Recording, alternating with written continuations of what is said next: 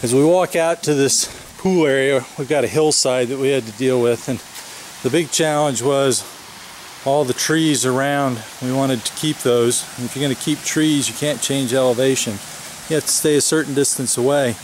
This pool was designed primarily for grandkids to have a lot of fun, so we've got a fence around it from a safety standpoint, even though we're out here in the country.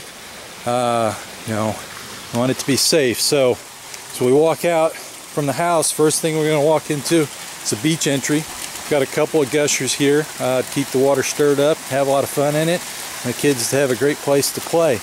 This is a very unique pool concept in the fact that it's a double level pool. The upper level, as you can see here, is the beach entry going in, and then we have a recreational depth pool, so we can play volleyball and basketball. Lots of places for the kids to play, lots of patio areas around it for everybody to keep an eye on them. The different levels were to accommodate the trees and the grades that they were at. We've come in with some very low maintenance plantings, awesome palm trees. So we've got these retaining walls to deal with the oaks again.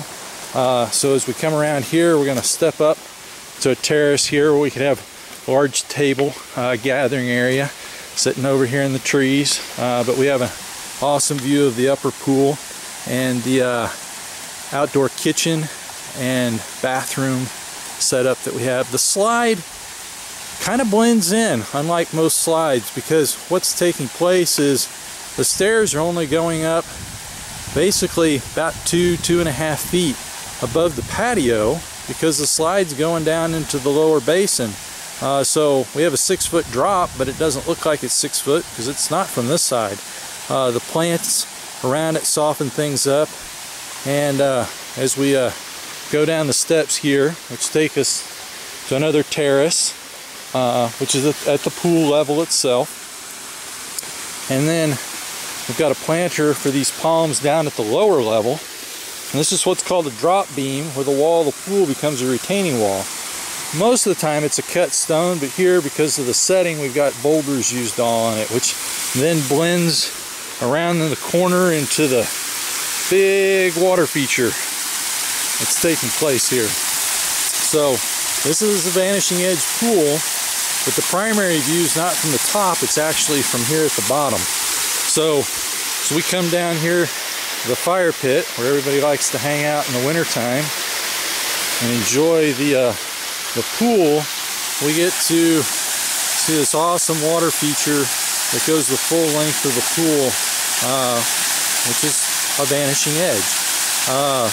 Got a grotto tucked into the side over here where the kids can hang out as you get a nice ride down from the slide. So we got all stone decks all the way around.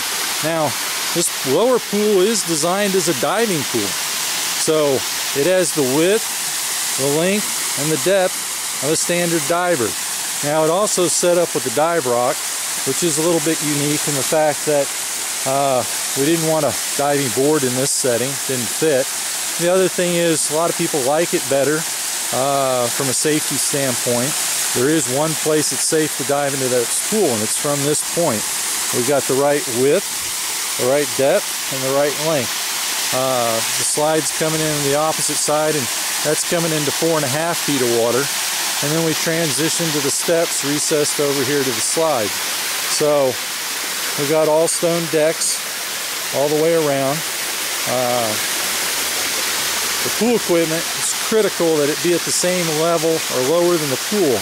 So the pool equipment was set over here, and a stone wall's been placed around that.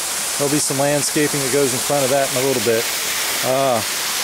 But this slide transitions nicely from the upper level down to the lower level. There's a planter there on the back that supports the big palm trees, which helps it seem like it's kind of tucked in to the side of this cool waterfall. So as we walk up the steps here, we get to the outdoor kitchen area.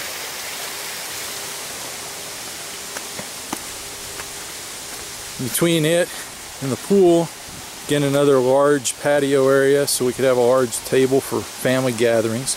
And where do you think every birthday party and anniversary and weddings is going to be? It's going to be here. So here we've got the outdoor kitchen. We've got a fridge, trash can, serving area, and a very nice grill. And then we go inside the cabana to the bathroom area, but we're going to let that be at the moment. So once again, awesome view, awesome setting, awesome pool for family and friends. Thanks for coming and seeing us here in Boyd, Texas tonight. We'll talk to y'all later.